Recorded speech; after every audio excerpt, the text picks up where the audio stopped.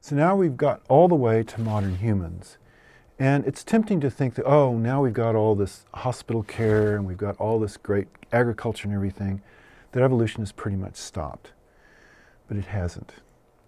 What I want to do now is to introduce you to a few key points about evolution and sociality in modern humans. First off is it's possible to scan the genetic composition of people across the Earth and look at different loci for evidence whether they're still subject to natural selection.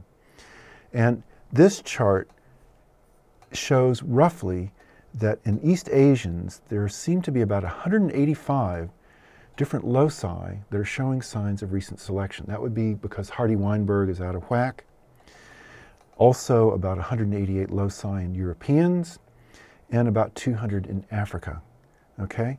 So 200 genes in each race of humans show signs of active selection. So there's differential survival and reproduction still going on in humans across the Earth. But these are different genes.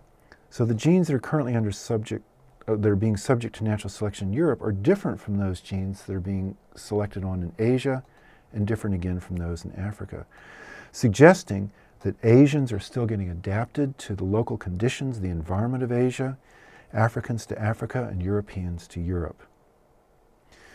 So let's go back again. We're in history now, and we're going to say how some big innovations from our culture and our modern life produced new selection pressures. First was the domestication of livestock, which occurred in Africa and the Middle East about 13,000 years ago. One of the things that this immediately caused is that you now got humans in very close physical contact with other species. And it turns out that we're then subject to some of the diseases of livestock. And one of these, a classic one that I'll talk about again later in the course, is called rinderpest. It's a virus that evolved once it got into humans to become measles.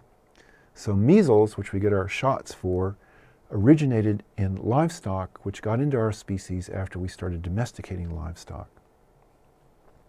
But as we became pastoralists, we had a change in diet, because once we had livestock hanging around, we didn't just eat their meat, but we also milked them. So we had exposure to dairy products. Now, although all mammals start out drinking milk, the physiological ability to digest milk generally diminishes with age, and by the time most mammals are grown up, they're no longer able to digest lactose. But humans evolved the lactase enzyme so that adults can continue to drink milk, eat cheese, and all that. And these enzymes evolved in humans several times, beginning about 3,000 to 10,000 years ago. So selection pressure, you'd have an advantage if you'd be able to digest milk as an adult, and voila, selection favored the origins of these enzymes. The next big step was plant domestication, which occurred between 5,000 and 10,000 years ago, again in the Middle East. And a key consequence of plant domestication is that humans now had a much more stable food supply, and they could grow far more food, and therefore could live at high population densities. But they also had to live close to water so they could irrigate their crops, or there'd be enough rainfall in order to grow adequate crops.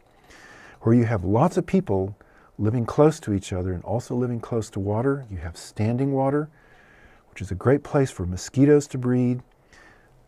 Their parasite, the malaria parasite, could then spread like crazy within humans.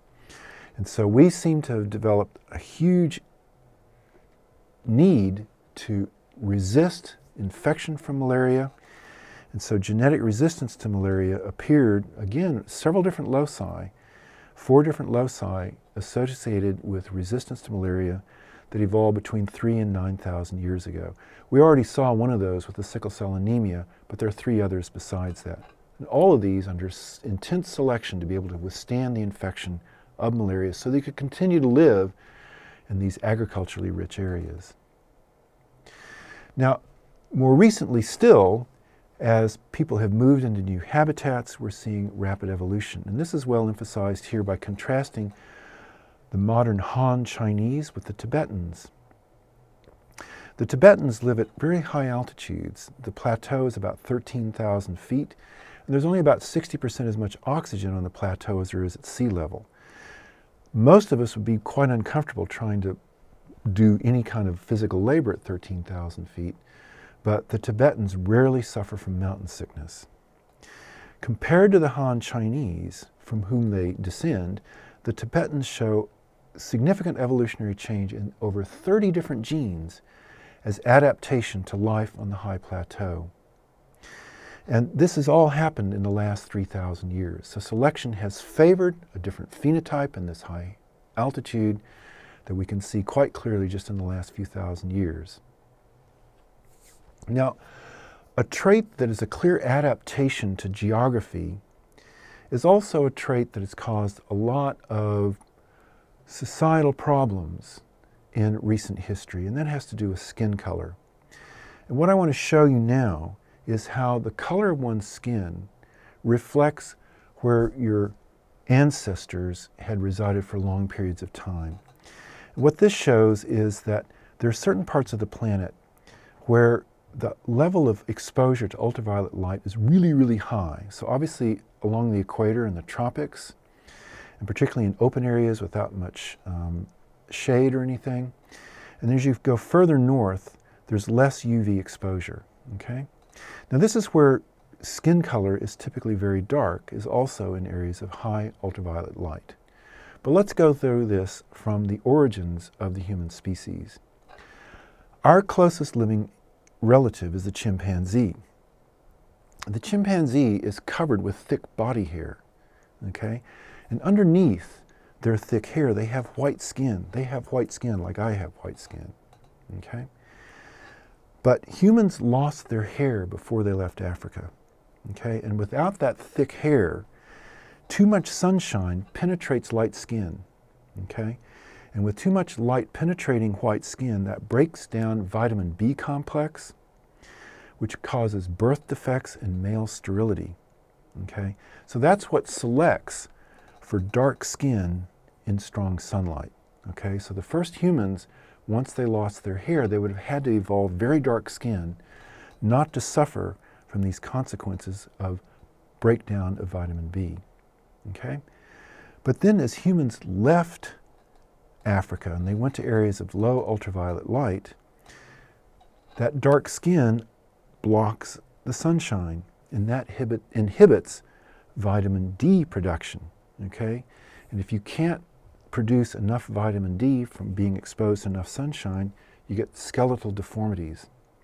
So after humans left Africa, selection was quite intense, favoring lighter skin at higher latitudes, okay?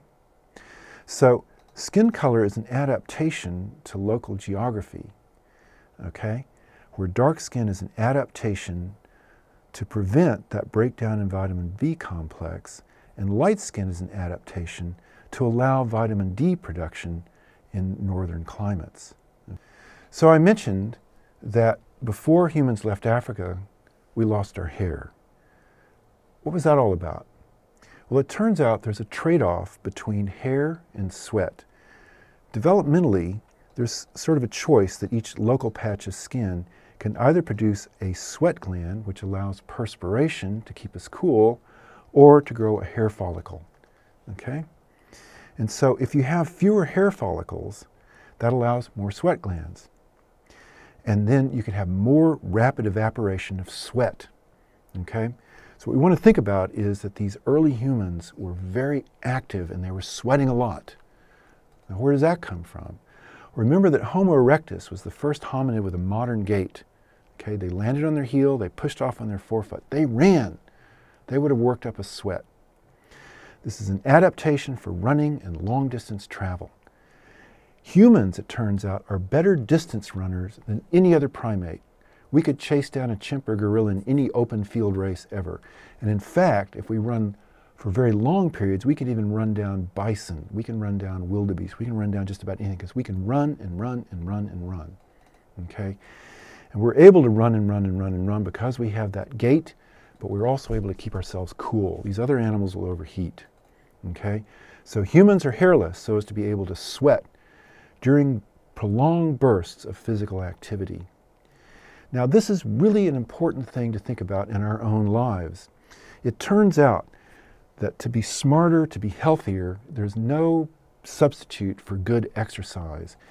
That expensive, energetic brain that we have needs to have exercise, because the more we exercise, the more we produce a brain protein called BDNF. So this exercise produces production of the brain-derived neurotropic factor, and the production of that, stimulated by physical exercise, it improves our metabolism. It opposes neurodegeneration. That means it keeps our nerve cells healthy and happy. It works on our spine to lower our heart rate. It reduces the risk of obesity and increases the connectivity of our neural networks. It improves oxygen use by the brain. It affects our mood. It's a great thing to do, okay? So remember, whatever else you get out of this course, that the history of humans has been towards larger brains. We need to use our brains, and one of the best ways to keep our brains healthy is to exercise our bodies.